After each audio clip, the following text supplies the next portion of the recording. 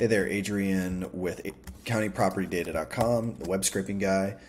So today I want to talk about how to find pre-foreclosures for Harris County in Houston.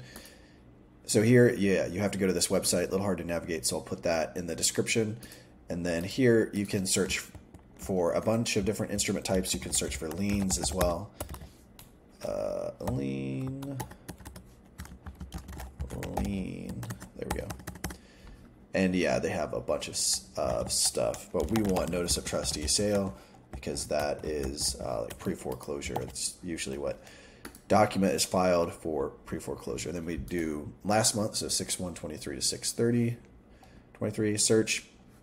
Then you can paginate, and we get all of these, so that's cool. But the problem is you don't get an address. So then you have to figure out the address from this legal description here, which is kind of a pain in the butt. So here, I'll put this link, but you can search for a property based off of the legal description.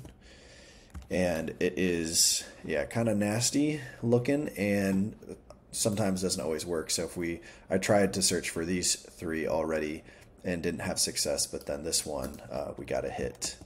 So this is how it's formatted, like lot, block, and then I think this is like the neighborhood, and then section. And then you can see that lines up here. They give you all that information. And then search. And then we get the owner name, which is Guillen Homes Ltd, which they are the grantee right here. So you might be able to search for, it looks like the second to last grantee is the owner. Well, we can go in there. We have the account number, and then you can see the owner name, and then the mailing address, and then the property address. And you can send mailers, or you could see that it's owner occupied, in this case non-owner occupied, and a bunch of good information, some valuations. So that's obviously pretty nasty, and if you're thinking like, man, there's got to be a better way, there is. I can automate that process for you and skip trace this information, so get these.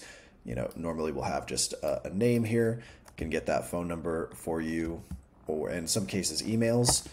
So you can send those people emails, text, phone calls, mailers, whatever, and can get this fresh data for you every day or every hour if you want.